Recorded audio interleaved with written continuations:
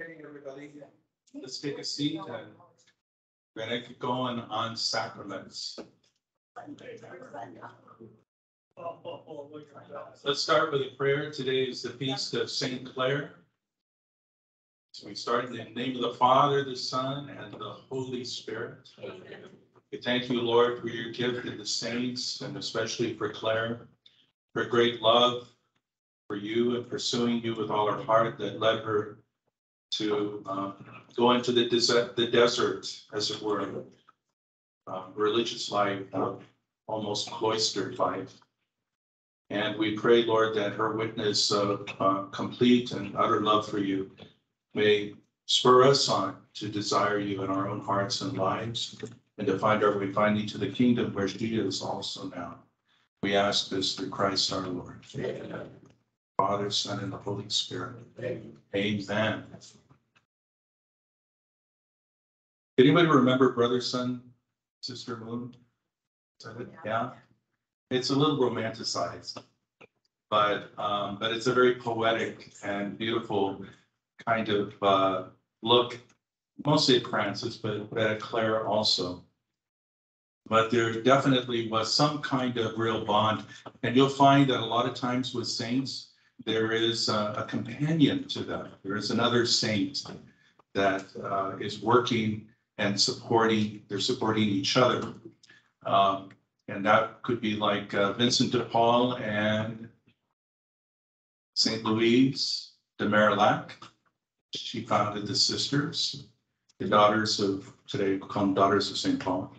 Mother Cabrini and Father Scalabrini, who came to the United States to take care of the Italians and is now up for canonization. And it goes on and on. It's really beautiful to see. And I was talking to somebody about this earlier, that you never find a saint in isolation. In other words, they seem to find each other, and they seem to begin to support and to help each other discern and figure out what God's asking, from them. Padre Pio, who's so very famous, well, there's a priest who was a very good friend of his. And actually, when you read Padre Pio, he often would tell people, go to Father, he's the Holy One. And that was a Father Dolindo. And he died in the 70s, but he's up for canonization now too, and had a kind of a mystical life, just like Padre Pio did. He's written a lot of beautiful books that finally are being translated into English. Anyway, so thank you to St. Clare and St. Francis today. So we're looking at the sacraments of baptism and Eucharist, which come up in the Didache. Now, the word is Didache. Let's say it together. Didache. What was it? Didache. How'd you say it? Okay, I don't want you to forget it because it's a good word. It's one of those $5 billion words you can throw down, and people are like, what is that? What are you talking about? And now you can really jump into it and say, hey, it's the oldest document we have outside of the New Testament canon. And there's a lot of good in there that shows what was going on in the church at the time. So it's a great place, especially with friends who are not Catholic, but who have a love for wanting to know what Christianity is all about. This is one of those documents that will resonate, even though they may not be familiar with it. In a lot of ways, it will resonate with them. So next slide, please.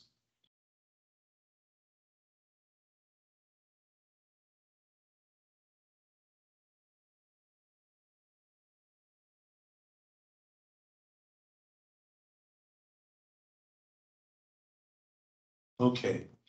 So we're going to talk about baptism and Eucharist, but I just want to go over quickly with you just what a sacrament is. A lot of us, me included, grew up with the Baltimore Catechism. I grew up at St. Columba's Church in Garden Grove, and we were, if I remember correctly, we were the last church in the diocese to change, to move the altar out and so forth. So because of that, I experienced Gregorian chant, the extraordinary rite, what we call that today, the Latin Mass, benediction, and all these wonderful things, but all in Latin. And then, of course, I experienced the church that we know and love today. So when I was growing up at St. Columba's School, we were still using the Baltimore Catechism. Then when I got into, I think, about 7th or 8th grade, then we began to change the catechetics.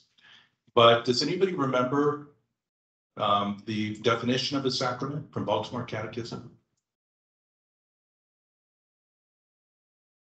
Yes, which is right up there. An outward sign, should be there somewhere, instituted by Christ to give grace. Very simple, okay? But very important because it helps us then to figure out the 7 sacraments. Now, sacraments or mysteries, that's what they're called in the East. Eastern Catholic Church and Orthodox do not refer to the 7 as sacraments. That's a Western word. They refer to it as, or to them as, mysteries. So a sacrament, what it does is it teaches and it points to something, but they give the grace that they signify. Grace is just the life of God. Okay, there's different categories. We can talk about actual grace and all these other wonderful categories, but let's keep it simple. It's the life of God. And you can't merit it. You can't work hard for it. You can't say 20 rosaries and then you get a point closer or something like that. It's not the way it works. Remember that rosaries and these wonderful things that we do are to affect us and to open our hearts more to God. That's what they're for.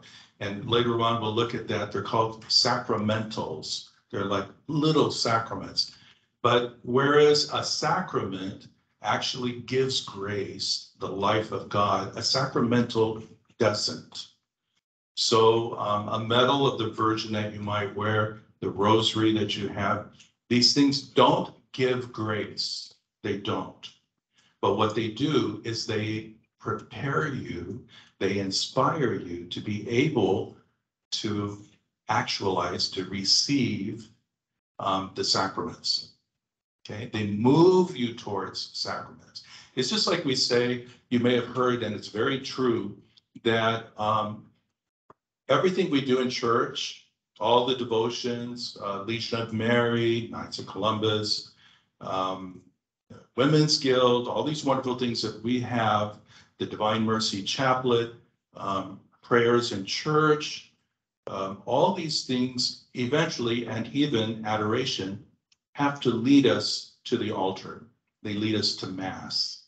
Mass is the high point, okay? Mass is everything. So all these other things are moving us towards that. Why is that? Well, because in the Mass, the bread and wine become the real body and blood of Jesus Christ. So he's present, not symbolically, but really. And because of that, everything revolves around that. And John Paul used to say that the Mass also moves us towards adoration of the sacrament. So the closer and closer you get to a great appreciation for the Mass, the more you want to spend silent time, personal time with Christ in adoration. Because the Mass is not a private moment.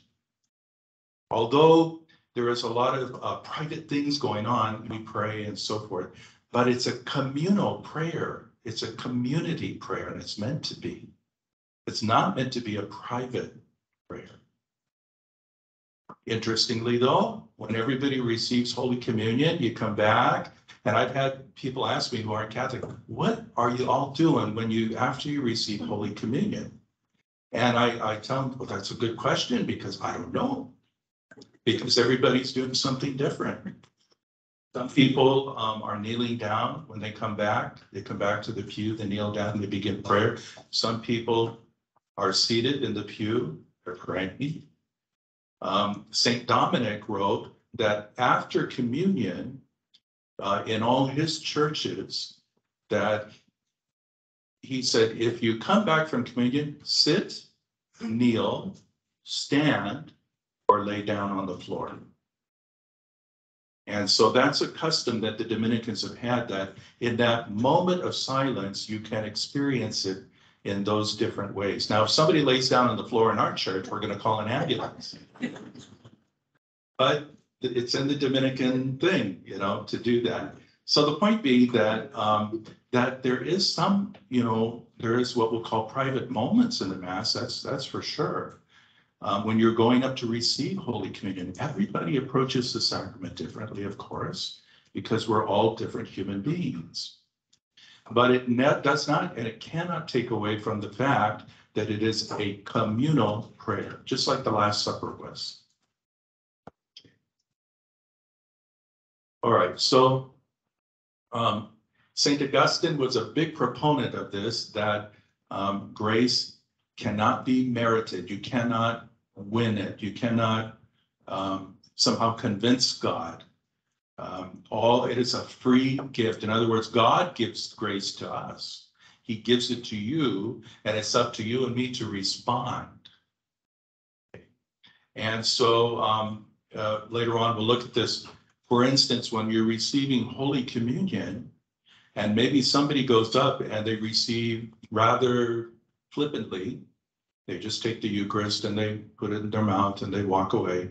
And it doesn't seem like something is clicking there the way it should. But that doesn't take away that that's the Eucharist. It's still Jesus in all his beauty, goodness, effectiveness, ability to move you and change you. But if you're closed off, if for some reason you're not in the moment, it keeps the grace from really flowing. So it might be like, you have a beaver that, builds the dam in the water, and after a while, the water begins to slow down and maybe even stop. So you have to break that beaver dam over again, and then all of a sudden the water's going again. And so that could be just our own distractedness. It could be sin. It could be all sorts of things that get in the way. Being overwhelmed with the concerns of life, which you're not supposed to be. It's easy for us all to get overwhelmed, and sometimes in the moment we forget how wrong that is. Okay, when you're overwhelmed, you do something about it, but you don't continue to victimize yourself, to suffer and suffer and suffer, or maybe something happened in the past, and this happens. We get a lot of folks that come to confession. Something happened in the past. I feel very, very badly about it. And it's been years now, I cannot get it out of my head. I just keep thinking on it, going over it, and over it. And, you were, especially people will say, well, Father, I confessed it, and I just, you can't forgive me. God, I don't think God forgave. No, he forgave you. It's complete with God. It's just sometimes we find it very hard to forgive ourselves, and we keep punishing ourselves. But that really doesn't give very much glory to the sacrament of penance or confession, that, thank God, the Lord relieves us of these things and gives us grace anew to start over. But instead, I am determined to punish myself. So you've got to think that out, because it's not good. It's not healthy. See, all sacraments and religion in general is about freedom and freeing you in the midst of a world that's very complicated, so that you just walk right through all the chaos. Okay. And sometimes, of course, we get bumped, we get everything else, and as you're walking through, maybe even we lose our lives, because that can happen, martyrdom and so forth. But the point being that in the heart, though, I get it. In the heart, I know in my soul, I know that Jesus is with me no matter where it takes me, even if that takes me to having to give my life up for him. Okay. Okay. So grace is given. This is what we call it. If you want to write this down, this is kind of another big deal in theology. Ex opere operato, Latin. And what it means very basically is from the work performed. That's what it means. I'll just explain that a little bit because I think it's important. So the gift of grace is objective, not subjective. It's there. It doesn't depend on you at all. It's there. Now that's very good, because how many of us, if it was the other way around, where it was subjective and it did depend on me, where would we be with that? Would the grace really come to me? Or how much grace would I merit? But this isn't the way God has designed this. God says, no, the grace is there. I'm there. I'm there for you. You can never exhaust me, but I'm there for you. And it's just up to you to open the door to me. So St. Catherine Labouré, when I visited the Miraculous Medal Shrine in France, the first time, I've been there about 3 or 4 times. I love the shrine. Daughters of St. Vincent de Paul, they run it. And one of the sisters, St. Catherine Labouré, relates that she was woken up at night. She's there in this huge convent. The sisters are all asleep. And there was a light that came streaming through the closed door. And then the door opened. And there was this young man in a white alb. And she said he was probably about 14 or 15. And he just looked at her, all glowing, and smiled. And then he just went like this. Didn't say anything, just did this. And so she got up and she followed him through the long corridors. And it was everything's dark, but wherever he is light. And then finally they get to the chapel. They open up the doors, they walk into the chapel. And when they walk into the chapel, it's aside, and she heard rustling of a dress. And she looked forward at the altar, and there was the Virgin seated on a chair in front of the altar. And so then she goes up and then begins these wonderful conversations that will happen, a number of visitations of Mary. I mean, if you go today, the chair is still there. It's a simple chair, and it's in the corner. And a lot of people don't know that that's the chair that Catherine said the Virgin would sit in. But people, you get an idea something is going on here, because people leave little papers and they write their prayers or their hopes. They leave that on the chair, hoping the Virgin will, respond to those and see those and love those prayers to Jesus. So, but St. Catherine relates that at one point, Mary said, I wish that you strike a medal with my arms out. And that's what we know as the miraculous medal. And, O Mary, conceived without sin, pray for us who have recourse to thee. Right? That goes around it. And when she held her hands out, she said, rays came forth, not from her hands or her fingers, but from rings that were on her fingers, on both hands. And some of the rings were dark. And so St. Catherine asked her, why? What does that mean? And she said, these are the rays, or the rings represent the different graces that God has accorded to her to help people. And yet the ones that are dark are the ones that people never ask for anything. They never ask for those. They only ask for the more, save my marriage, help me with my faith. But she said, there are so many other graces that God has given, but we don't explore them. And so this was one of the things that is very important to think on too, is where does grace lead your prayer life? So when you pray, how do you pray? What are you asking for? Are you always asking? Because there's times where you should not ask. and you should just sit and be with him. You know how it is when you love somebody, and when you're with them and they're always asking you for this or that. Can you drive me here? Can you take me there? I need money for this, and maybe that's kids most of the time. But isn't it nice when your kid just sits with you and says, "Hey, Mom, let's just watch a movie," and that's it. And there's something really special, and it hits us that, wow, just wants to be with me. Isn't that great? Okay. And in a lot of ways, you have to remember that relationships among human beings are patterns for God, patterns for heaven, patterns for what happens in the relationship with God as well. And God loves when a soul just wants to be with him. That kind of love. Nothing in particular to be said, nothing needed. And maybe there are needs, but just wants to be with Jesus, with Christ, right? So, as you see here, whether a person feels or thinks that, for example, that the Eucharist, that Holy Communion is not Christ, doesn't matter. It is Christ. So it doesn't matter on you or me. Maybe we're having a bad day. Maybe we're super distracted as we're coming up to Holy Communion and we don't feel it.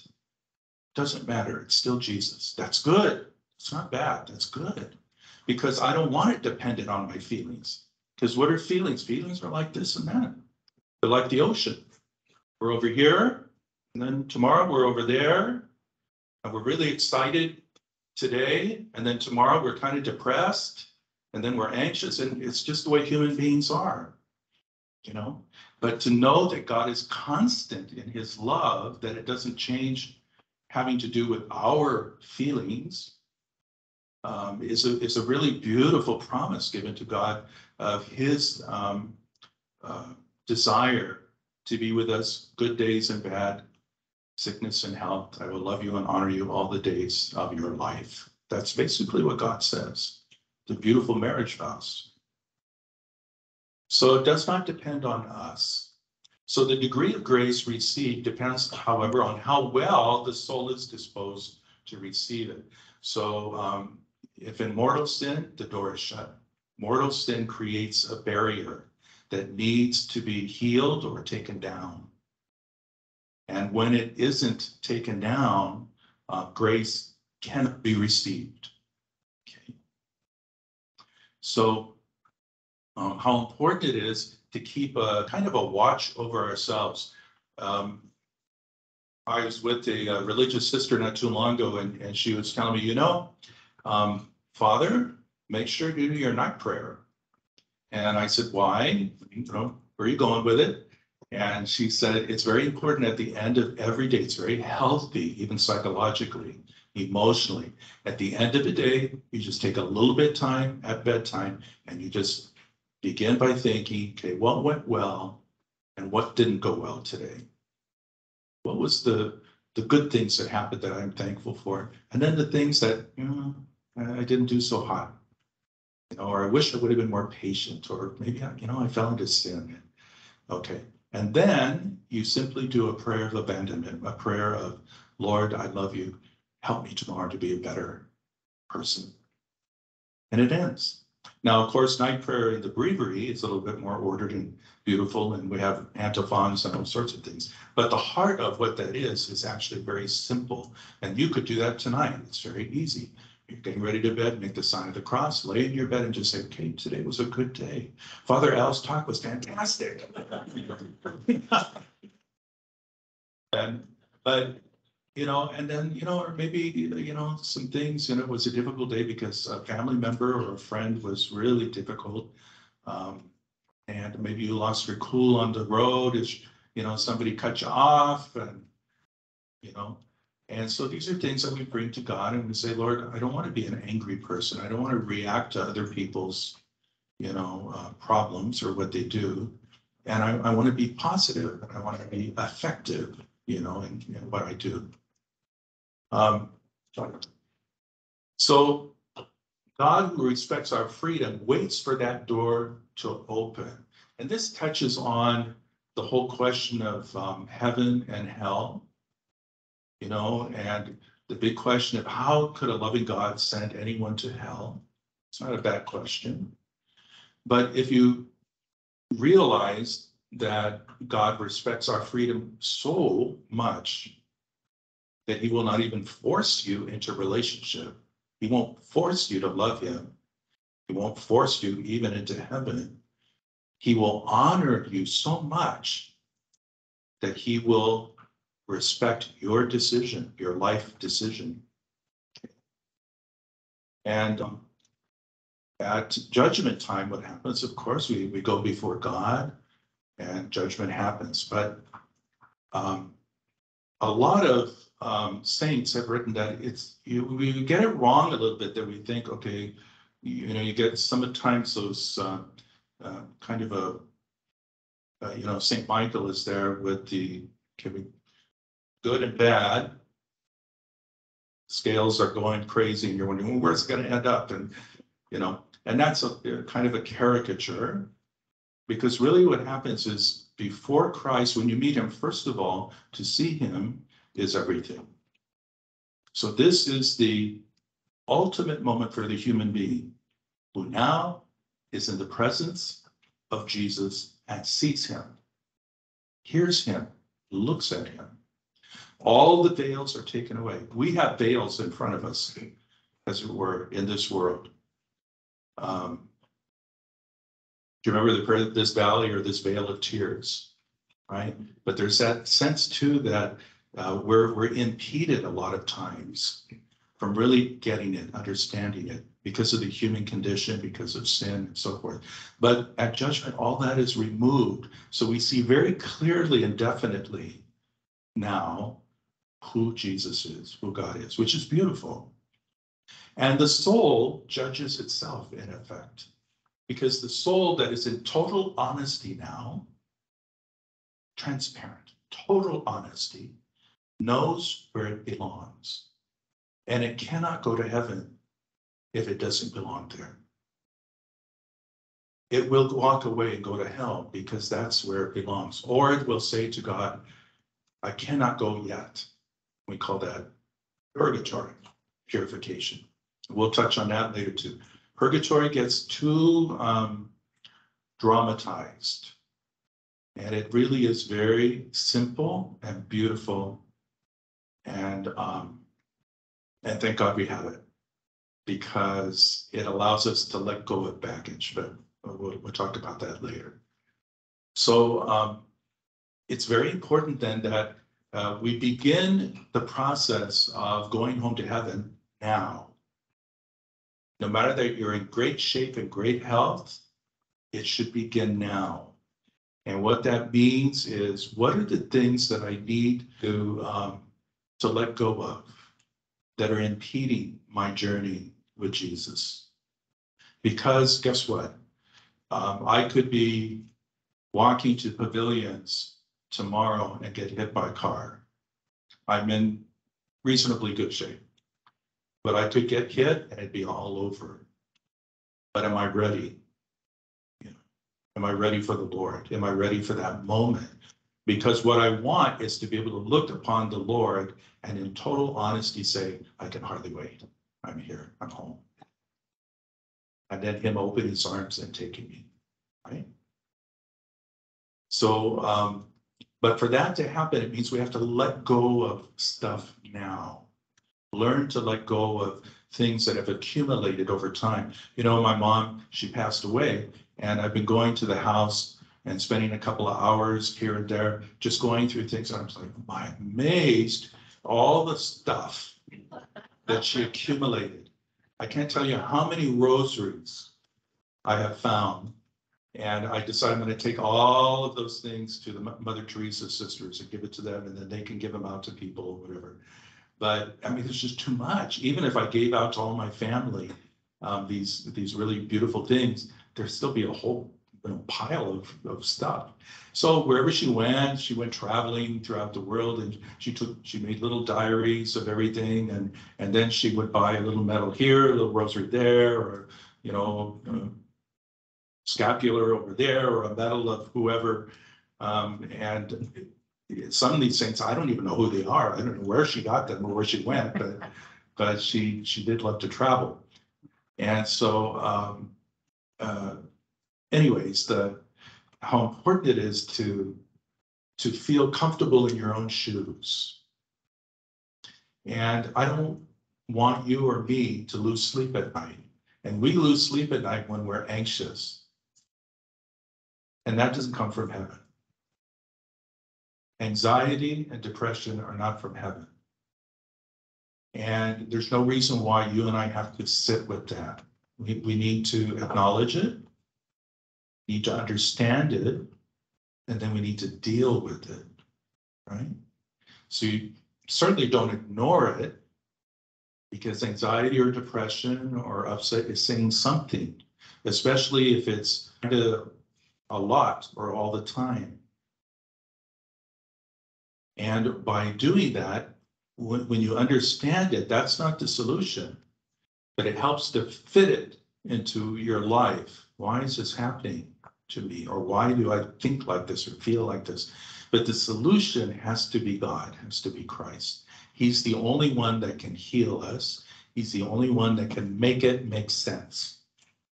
And maybe something happened to you a long time ago that you had nothing to do with.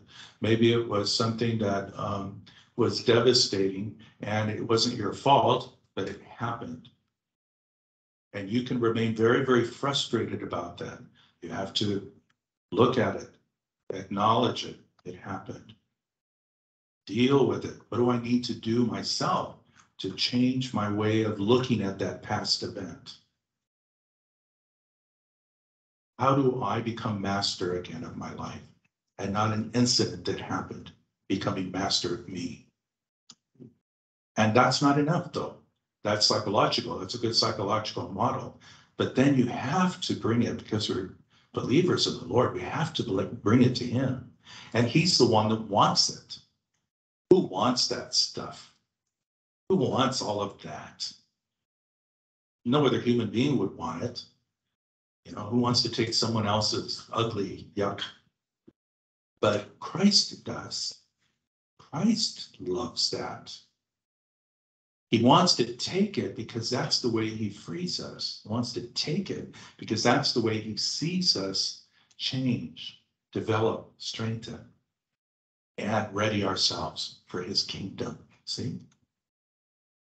So all the time we hear, you're in the world, but not, okay, you're in the world, but not of the world.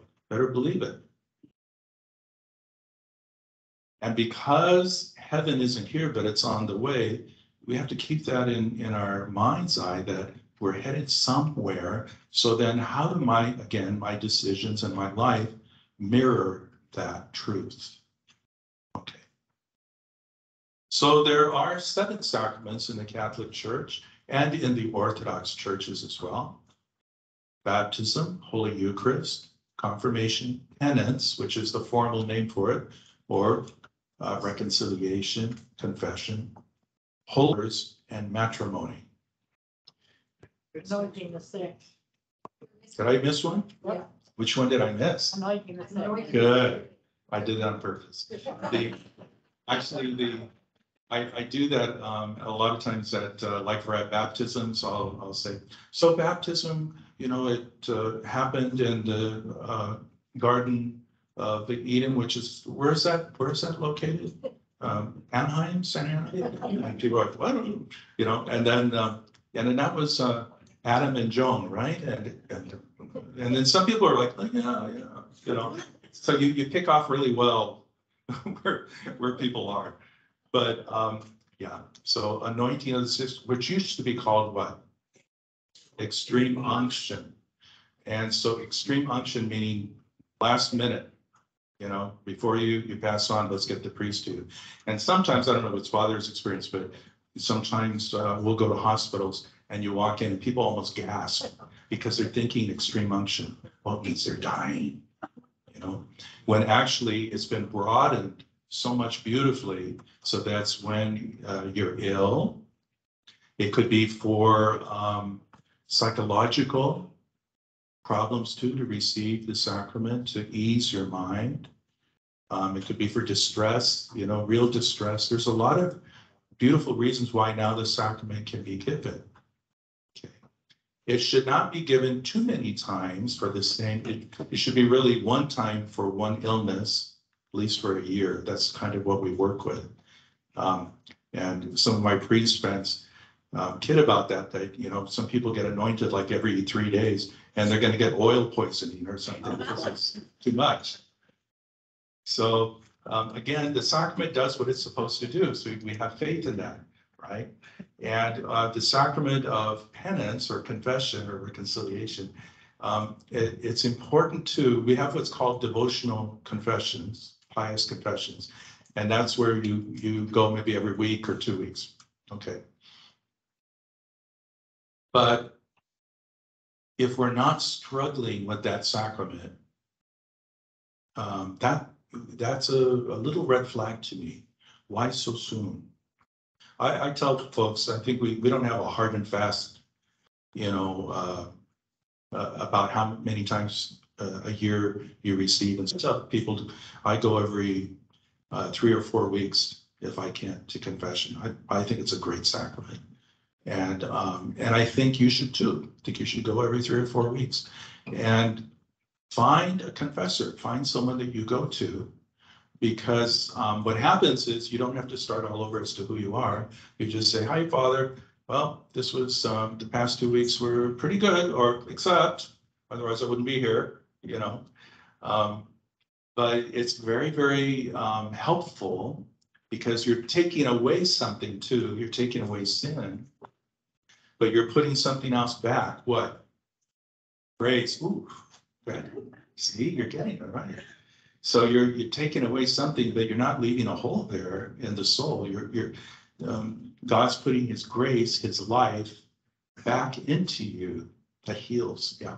A question about that. Is it still can't do it over the phone? It has to be in person. It always has been, and it won't change. And here's why. None of the sacraments are done over the phone, and that's come up a number of times. And actually, the Vatican responded to that, and they said sacraments have to be relational. They have to be people with people, because that's the way Jesus did it. So any sacraments can't be done over the phone, and especially, of course, that was a question that came up during the pandemic. But you notice that what we did was we had cards coming in and the priests outside confessing, putting down their window, confessing and going on. At Blessed Sacrament, we had long lines for that.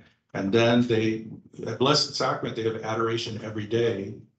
And that couldn't happen during the pandemic. So then they had the Blessed Sacrament put into a monstrance on the back of a pickup truck. And then they, with Bishop Tim, they went, and he was seated there with the sacrament, and they went through all the neighborhoods of the parish, really slowly with the truck. And you cannot imagine, when I was seated there in the truck with them, how beautiful it was to see all the people coming out of their homes or waiting already for the sacrament to come, to their street. And then when we were coming back, it was kind of neat. We were coming back, and there's a park in front of Sigler Park in front of Blessed Sacrament Church. And we turned and we're coming back, and they started ringing bells, to tell the people that were at church that Christ was coming back. And there was this guy in a motorcycle, and with the whole thing, leather and everything. And he saw this, and then he just started riding behind the truck with the sacrament. And then, we got to the parking lot and went up and in, and he just kept following. He came up, in the motorcycle and followed us. And then we took the Blessed Sacrament back into the church, and one of the priests asked him, are you from here? And he said, no. He said, I'm Catholic, but it was so beautiful that I couldn't resist just following. And he said, I'm so glad. And then he went into church.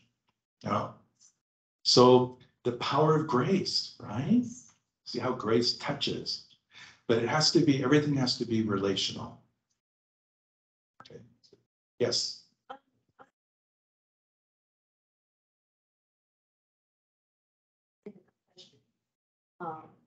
there, there's a, in when you do something wrong, there is a kind of like an atonement. There is a Right, crime and there is a punishment, or Yes. you have to make up for it. yeah, Now, when we do something wrong, and yes, we know we're forgiven, but the atonement, and I think the reason why people don't forgive themselves, maybe it's because you don't go to the person that you hurt and say sorry or something like that. And so it was very difficult for some cases, in my case, couldn't find myself ashamed of it because I feel like I have to go to that person to say Right. myself. the question is about the sacrament of confession and atonement. You get a penance, and that's to help you to atone, to make up for, to restore what was lost. And it can be a relationship, can be anything, but in general, what happens is this is why there is atonement connected to the sacrament, because it's not enough to say I'm sorry, but I have to affect some change, because lots of people can say I'm sorry, but the other person is still suffering on what you did. And so this is why a penance is different for every sin that's confessed. So I think, like I've said before, there's some sins that are, I got mad at my mom and I was really annoyed with her, or I used some bad language, Father, or it's very easy for me to say, well, just, give a little, guidance and then say, please pray through our Father. It's very, silently, or take time with the Lord and, things like that. But if it's something where you hurt somebody significantly, then we explore it a little bit, which is, well, how can we make this better? And sometimes the person is dead. Sometimes the person moved away and we don't know where they are. Well, then we do the best we can and we let go. But if there is need to reconcile with someone, then you need to do that, because that's even explicitly asked for it. Before going to communion, you make sure that you have reconciled with your neighbor or with the person that maybe you've hurt. So, that's very, very important. When I was working with the Jews, the Orthodox Jews, once a person dies, you can't reconcile with them anymore. You can only reconcile with them because it's relational, because we get it maybe from them too. We get a lot from the Jews. And the whole idea again that you need to have a face-to-face healing with someone. But they do hold that once that person dies, it cannot be reconciled. That's different for Christians. Very different for Catholics and for Christians, is that something happens and someone dies and I still do atonement because I believe that the Lord sees, hears what's happening and will affect the reconciliation that's needed. See? So we're very blessed. I mean, our theology is very beautiful and merciful and abundant. So let's not squeeze it and narrow it, because we can do that. Don't be scrupulous. Scrupulosity, St. Teresa of Avila says, it's the worst thing that can befall a person. Because when you become scrupulous, you no longer have the ability to trust in mercy, people or God. And you're tortured. And if I have someone who's scrupulous and I give them 3 Hail Marys, it tortures them. They need 3 rosaries for 3 days. Then they feel okay. But and so you have to work with that, because there's a little bit, not only the spiritual, but there's the psychological now that's being affected, because a person can't trust anymore. A person can't see their own goodness. So remember, you have a lot of goodness in you, and don't get caught up in your sins. Now deal with them, but put them in perspective. And the perspective is you are good, but you have some things to work on, and maybe some serious things, but God is also doing a lot of good. And I've noticed that with folks that are kind of anxious about all these things, I will ask them, let's set up a pie chart or a pie here. And I'll do that, and then I have a slice, and I say, okay, this is the problem you keep bringing to me, okay? And I'm not saying it's not a problem. I tell them, I agree with you, it's a problem, okay, this slice. But what about all the rest of it? You're a good mom, or you're a good dad, you love your kids, you're very conscientious at work, you try to assist at church, and giving back. And you go walk through all these things and say, well, look at all that. And a lot of times we don't see it anymore because we're so fixed on what's going wrong. And that's what gets us so depressed that we can't see all the good that's going on. My gosh, the Holy Spirit's doing wonderful things, trying to ease your burden, trying to move you into calmness and to a perspective of hope. And yet, if we just fix our eyes on that one piece, it can be really burdensome. And you can't do that. Yeah.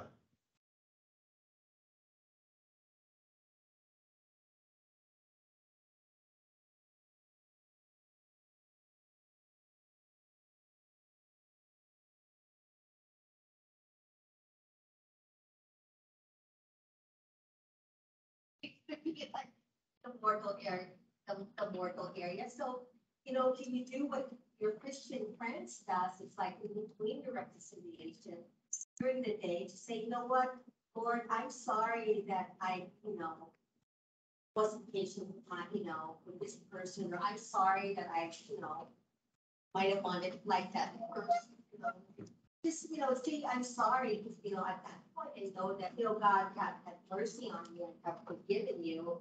Because, I don't have the resources to be in confession every day. No, you don't want you in confession every day. So there's no argument here. I mean, I agree with you. There's no argument here. I just want to underline that, first of all, like scripture says, the just man sins every day. The just man. So that's from the Hebrew scriptures, Old Testament. So the reality is we're sinners, and let's get over it. Okay, acknowledge it. You're a sinner. Okay, now move our lives towards the kingdom, dealing with things. But let's not label it in such a way that it creates a distance between me and others and God, because isolation is one of the great, great gifts of the devil. Isolation. Because of your shame, your guilt, all sorts of things, you isolate from people, family, and then from church. Because if they really knew me, they wouldn't want me in here. Okay, and that's not from heaven, never. It was Pope Francis, right, who said the church is like a hospital, and everybody's sick. That's what he said, everybody's sick. There's nobody in the church that isn't sick. But we all need a different healing from the doctor, from Christ. And we're there because we need it. We're in the hospital because we get it. We need to be healed. Okay. And that's why we're in church, because no one here is perfect. You're not perfect till you go to heaven. And so so many times there's, I feel like a hypocrite. Well, you are a hypocrite. Okay, me too. All right. Okay, now let's go on to the next question. But Father, I'm a hypocrite. Yeah, I know. I get it. Yeah, me too. Okay. So we all strive to follow Jesus. We say who we are. We're Christians. We say we believe in the Lord, and we want to be another Christ in the world, and then we fail miserably. But at least we know it, and at least we acknowledge it, And there was a lady that come to me and she says, I have a neighbor and she goes to mass and she always has her rosary and so forth. And she is the most annoying woman. And I go out into my yard, and if she's there, I try to run back into my house because she is just so cranky. And she said, then she's going to mass, Father, every day and Sunday, and with her rosary. And I said, well, just imagine if she wasn't going to mass. But I really believe that she'd be a lot worse off, Because when you're in relationship, you're trying to be in relationship, something's happening. Some good's happening. And I mean, we've all had these situations where we've seen conversion too, right? And it just takes your breath away. When I worked at St. Joseph Hospital, during the summers, I'd come home from seminary and I'd work at St. Joseph. And there was a woman who was on our team and staff, and she did something terrible. You know, really cranky, aloof, even mean. Didn't want to be really connected with any of us. She was not Catholic. She belonged to a very small, very intense church. And then one summer I came back and she was so burdened. I mean, you could tell she was just all the time. One summer I came back and all of a sudden I looked at her and I said, something different about this woman. And I realized, oh my gosh, she has makeup on. And she never would wear makeup because this small church just forbade that, dancing, anything, joy, happiness, forbid it all, you know. And then I went up to her and I said, hey, you're different. And she said, I became a Catholic. Yeah. I said, what? She became a Catholic. And she said, I just feel so free and happy, you know. And I went to confession and she's telling me all of it, going on, and I couldn't stop her. I was like, hey, I got to go work, you know. But she became just the joy of the whole team, you know. And that's what Catholics should be, not frowning, not angry, not cranky. These things happen, but it shouldn't be with you all the time. You shouldn't be like that neighbor next door. No, there should be joy. Joy is the measurement of holiness. Okay, next slide. What's needed for a valid sacrament? This is just for those people that are theological nerds, I guess. So you need valid matter. That means water for baptism. You can't use juice. You know, you can't use oil, you know, from the car. It has to be water. And we'll look into, Didache talks a little bit about that in a few moments. You can't mess with the formula. So if the church is given a certain formula, which is I baptize you in the name of the Father, Son, and Holy Spirit, you can't change that to I baptize you in the name of God who is all loving and gracious. That's true, but it's not the formula. And so in the church's estimation, a baptism has not happened unless you use the formula. It's the same with consecration at Mass. We cannot change the words of consecration. Otherwise, what was going to be Mass and you receiving Holy Communion becomes an agape. It becomes a really nice prayer service. And you're receiving bread, remembering the Last Supper, but it's not the Holy Eucharist. Okay. So the formulas that the church gives are connected to Holy Scripture of what's given by the words of Christ. Those are the formulas that we use. Don't mess with it. Okay. Yeah. Reading in the catechism, that a baptism can be done by a layperson. The baptism can be done actually by anybody, even a non-Christian. Yes. And that happens in a situation like, let's say, in a hospital. And it used to be, actually, I'm not sure if this is taught anymore, but certainly in my cousin's time, who were a little bit older than me, they're all nurses, and they were all taught, everyone was taught, that if a baby is dying and it's a Catholic family, that you learn the formula and you do that because the parents can't come in or whatever. And so the little bit of water, I baptize you in the name of the Father, the Son, and the Holy Spirit. Very simple. That's all that's needed for a valid baptism. Okay. You can't do it to a non-Catholic. Well, if they want it. I mean, if they don't want it, I don't baptize them. Parents aren't they?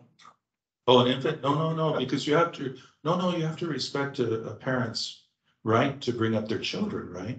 And so you baptize when you know that faith is going to continue.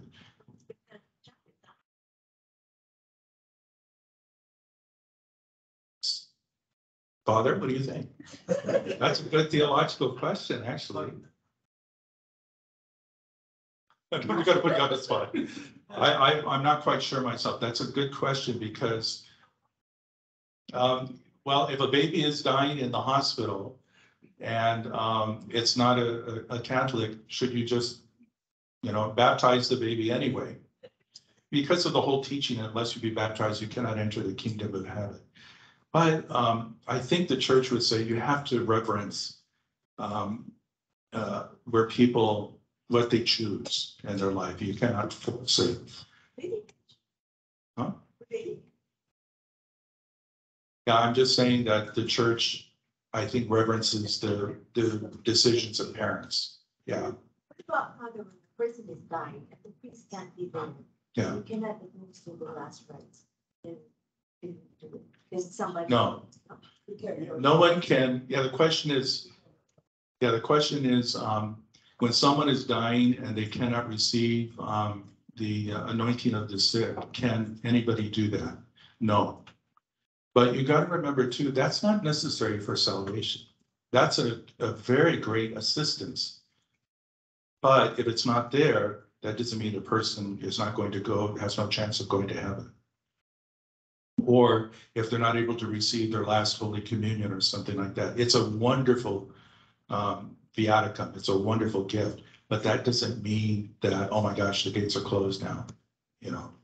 Because even a person who's not able to go to confession and has a serious sin, and as they're dying and there's no priest, no one, maybe it's an accident or something like that, and they throw themselves on the love and mercy of Jesus, that will be enough. Okay. Yes.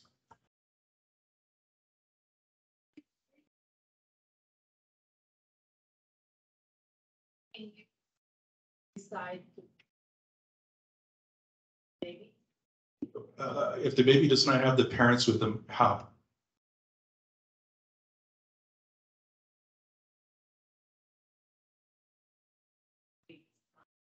Well, Benedict gave us some real good guidance where he said, you must have some kind of assurance that the child will be brought up with the sacraments and in Catholic faith. Otherwise, don't. So there has to be somebody, grandmother, best friend who's been there forever and will be there forever, hopefully. But you cannot just baptize.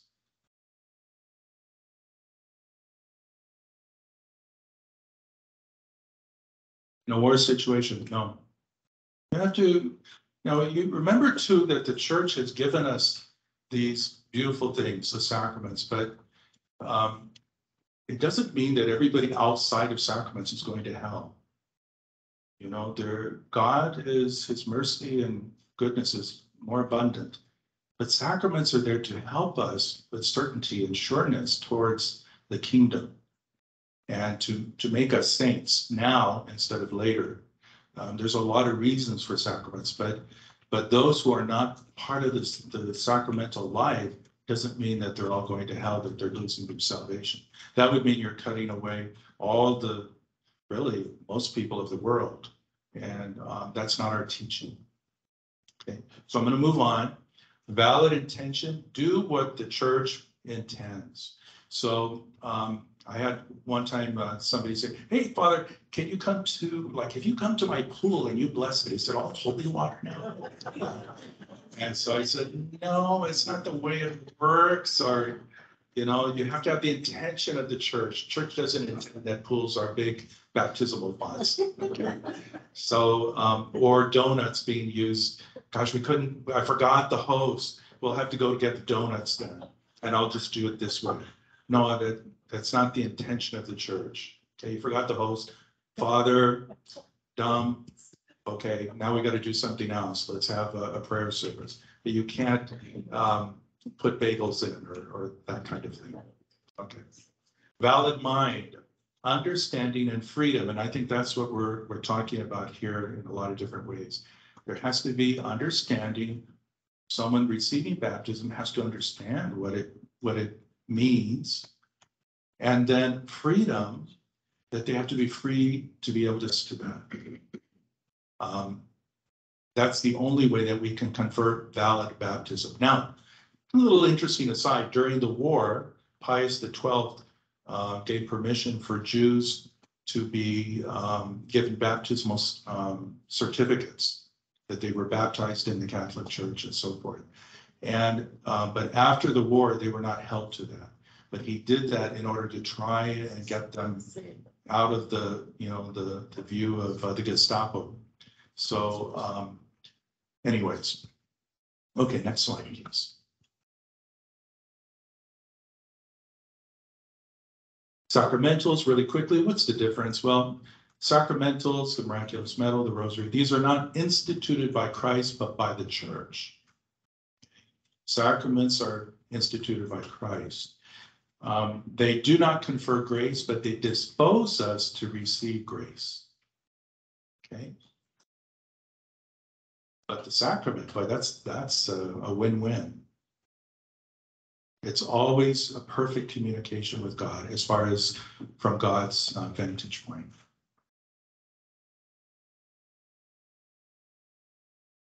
Is that cute? We had a priest who, sometimes I'll get asked to baptize a baby, you know, immersion. And I always try to dissuade parents from that because I'm thinking, you know, you immerse and the baby comes up, you know, and I think, gosh, I hope I'm not doing any kind of damage to their little psyches or something. But, you know, we had a priest who passed the baby through the water. And when he brought the baby up, the baby sprayed all over everybody. So, and I remember he said to me, he said, never again. Okay. Well, let's leave it there for a moment. Thanks. Okay, so baptism, according to, if we look at our Didache, it reminds us that it's done in the name of the Father and the Son and the Holy Spirit. That's very important. Dr. Schuler, for a number, well, not a lot of years, but there was a short amount of time where he was baptizing with rose petals, no water. And he used the formula, but he was baptizing with rose petals, which is very pretty. But again, it's not baptism. And so the Catholic Church, I remember, put out from, I think, the USCCB, saying that if anyone from Dr. Schuler's church who was baptized then had become Catholic, we have to look at that, make sure that they were baptized when they came into the Catholic Church. Right? So one of the hard things that happened with me when I was working for USCCB was we have different churches, Protestant churches, and they all agree that we use the formula, I baptize you in the name of the Father, Son, and Holy Spirit with pouring water 3 times. That's agreed upon by all the Christian churches, major Christian churches. That's not always what happens, though. And so there could be a number of people who actually were not validly baptized, who enter RCIA, and we just suspect or think, well, okay, we're baptized by the church. Well, they hold to that formula. Okay, you know, just give you now, you know, Holy Communion and confirmation and so forth. But it really becomes important, and we're talking with the bishops about this, that in RCIA or OCIA, it's very important that you just do a little bit more work with that. Ask about that a little bit more. In my young days when I was affiliated, I was raised Catholic, but I got into the Pentecostal movement. And the thing was baptizing in the name of Jesus. Right. And there was very, Father, Son, and Holy Spirit didn't cut it there. Right. It had, you know, and I've always wondered.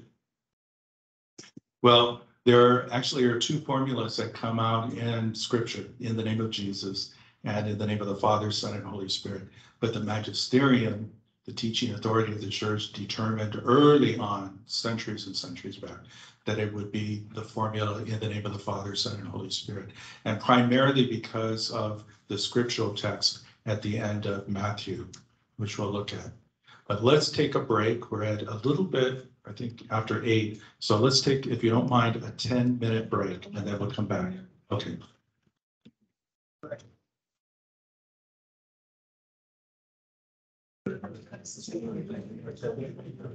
Oh, no, I don't know. Hello, everybody. Okay, let's jump into baptism. So I want you to turn, some of you may have spotted this and maybe some of you haven't. Please open your Bibles. And we're going to go first to the New Testament, and in the New Testament, the Gospel of St. Matthew. Okay, so hopefully we're at St. Matthew, Mark, Luke, and John, remember? And then we're looking at chapter 28. Chapter 28. And then we're looking at, in chapter 28, verse 16. And maybe it says, like it does in mine, the commissioning of the disciples is in dark print. And you may want to note, or maybe even place a little star in your scripture Bible. Some people are comfortable writing in their Bible, some aren't. But this is really the commissioning, what's called the Great Commissioning. And I'll read it. The 11 disciples went to Galilee, to the mountain to which Jesus had ordered them. This is after resurrection. When they saw him, they worshiped, but they doubted. Then Jesus approached and said to them, all power in heaven and on earth has been given to me. Go therefore and make disciples of all the nations, baptizing them in the name of the Father and of the Son and of the Holy Spirit, teaching them to observe all that I have commanded you. And behold, I am with you always until the end of the age. Or we used to say the end of the world, but the end of the age is supposed to, it's a poetic way of being even more expansive than the end of the world, actually. So here's the formula. Baptizing them how? In the name of the Father and of the Son and of the Holy Spirit. So from early on, from all the documents, even outside of Didache that we have, we see that that becomes the accepted formula of the church until even today.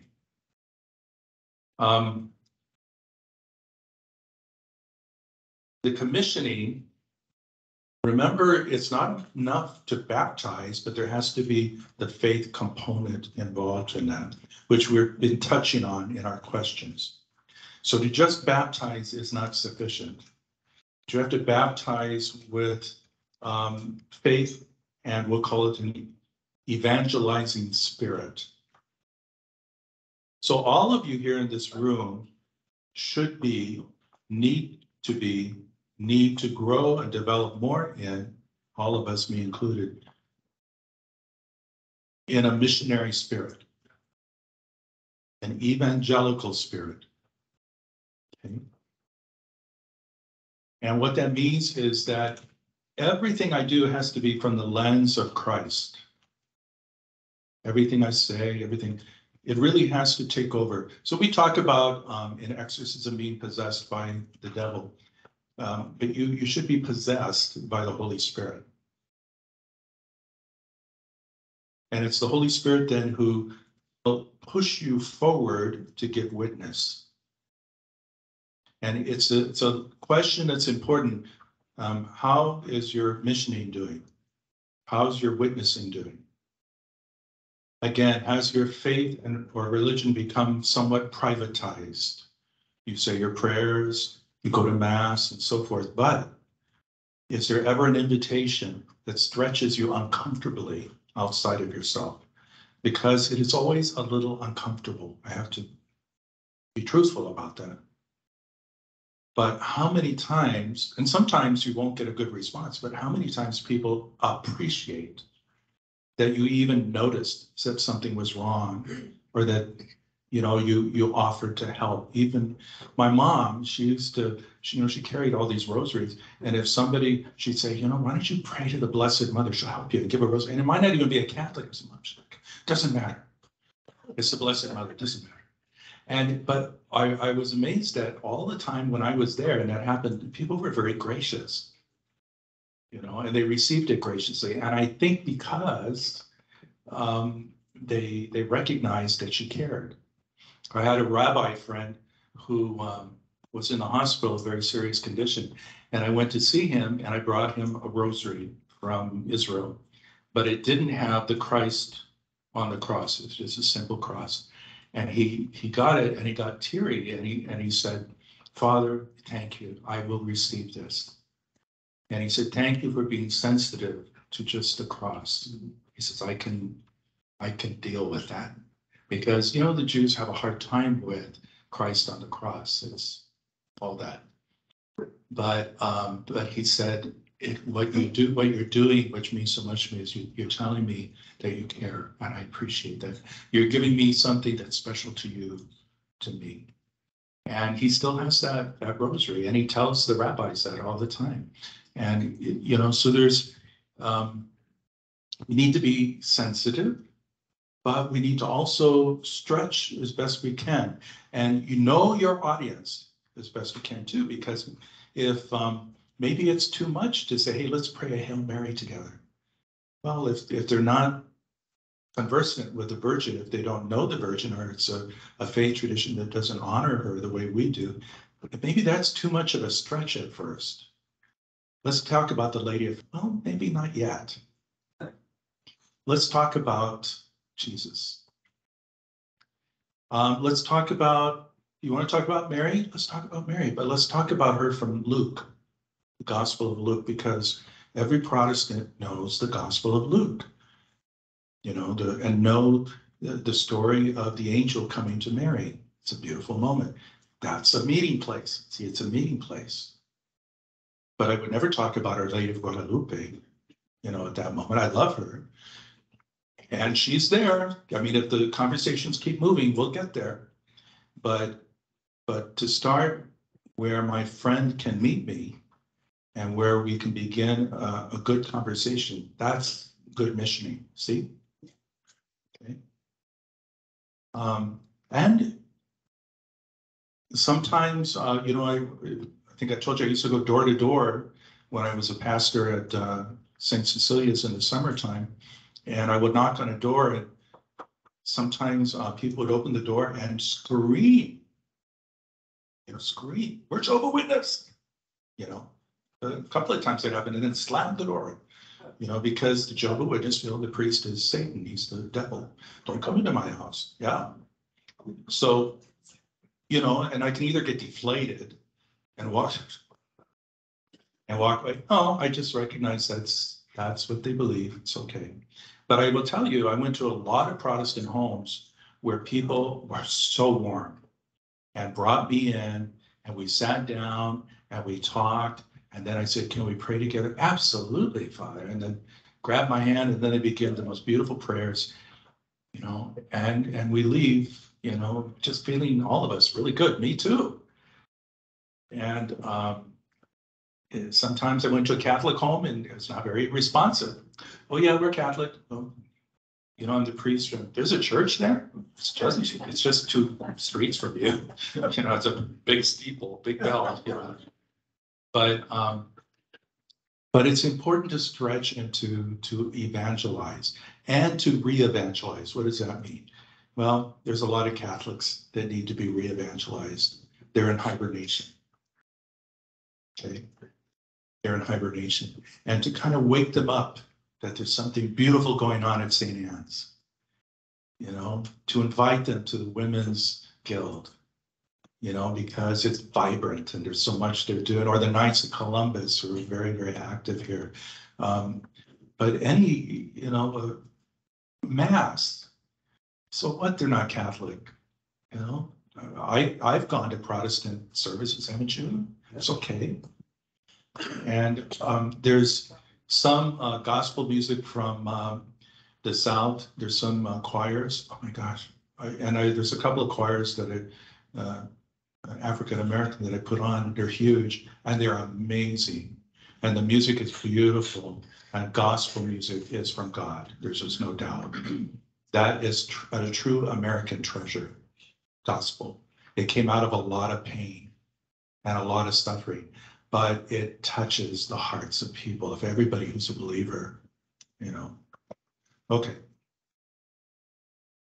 So here we are, we got it here in the Word of God. You shall baptize them in the name of the Father, Son, and Holy Spirit. And guess what? It's not just for the apostles, it's for the disciples. That means it's from or for you and me, all of us together.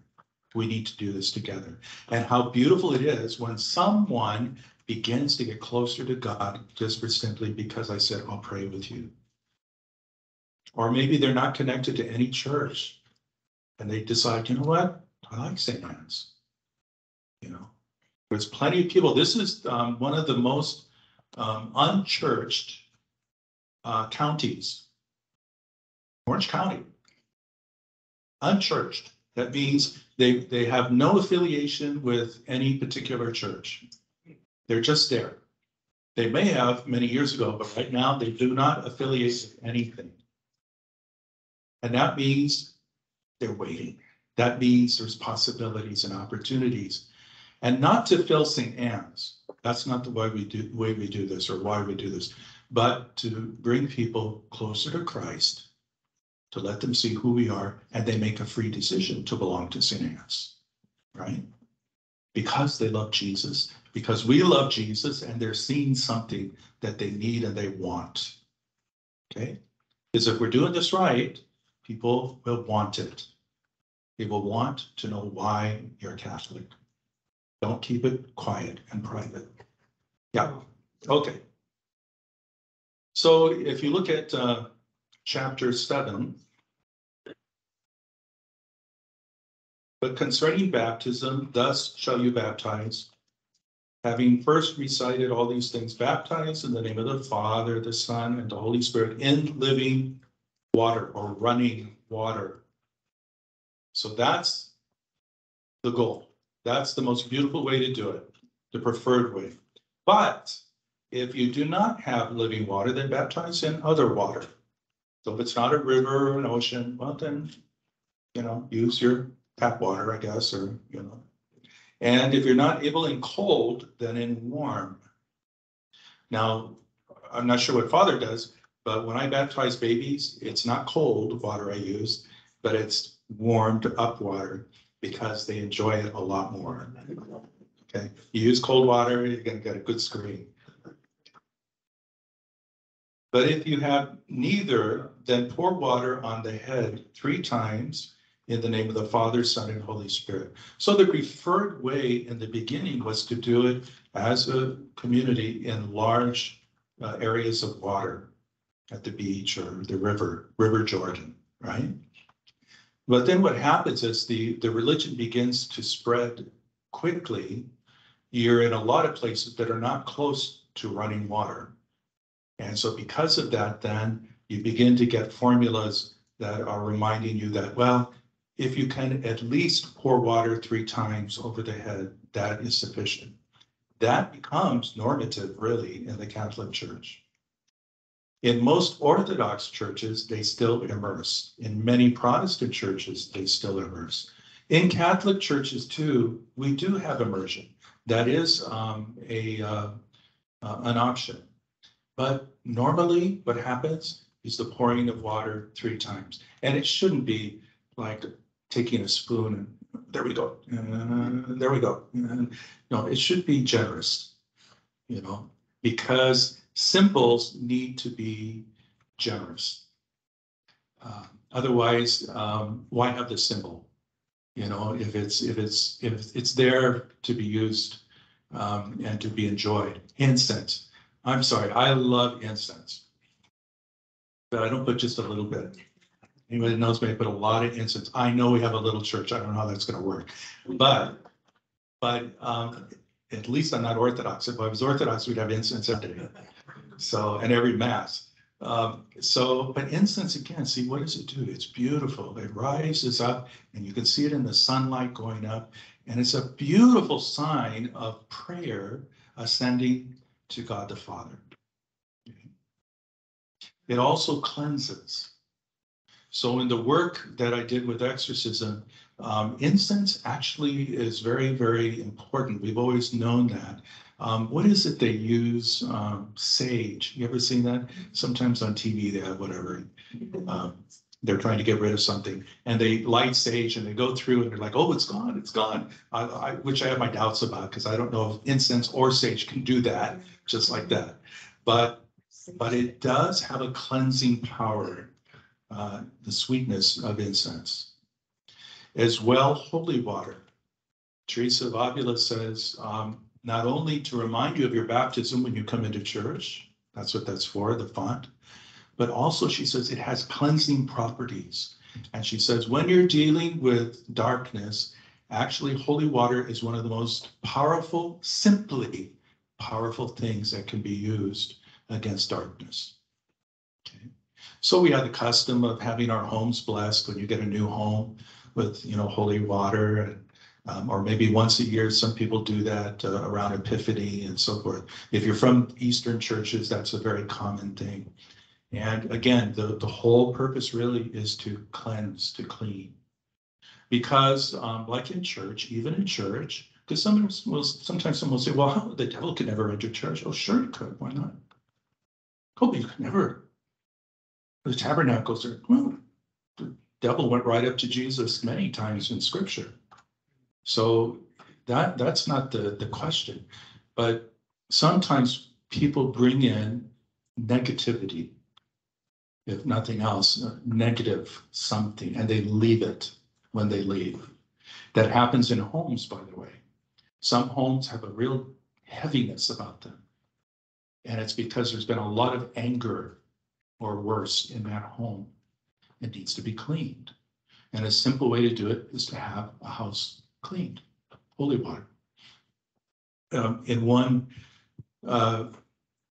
blessing of a home that I went to, the woman called me because she said she's older and she had her grandkids that were visiting during the summertime.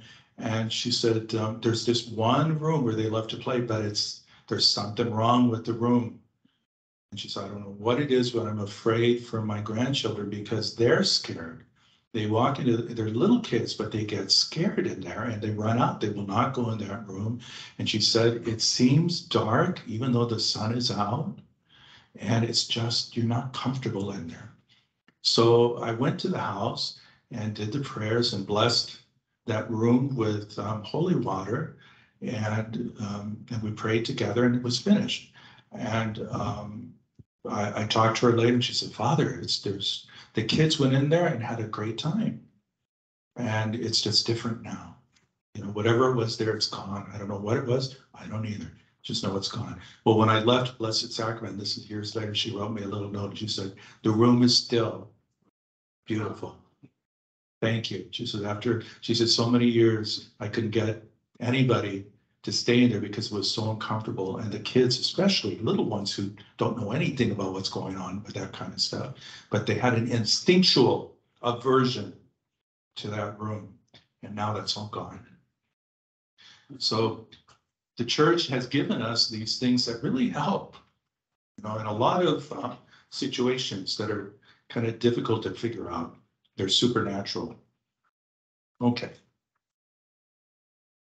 Now, here's interesting. Something very interesting. But before the baptism, let him that baptizes and that is baptized fast. I've forgotten about this. And any others also who are able.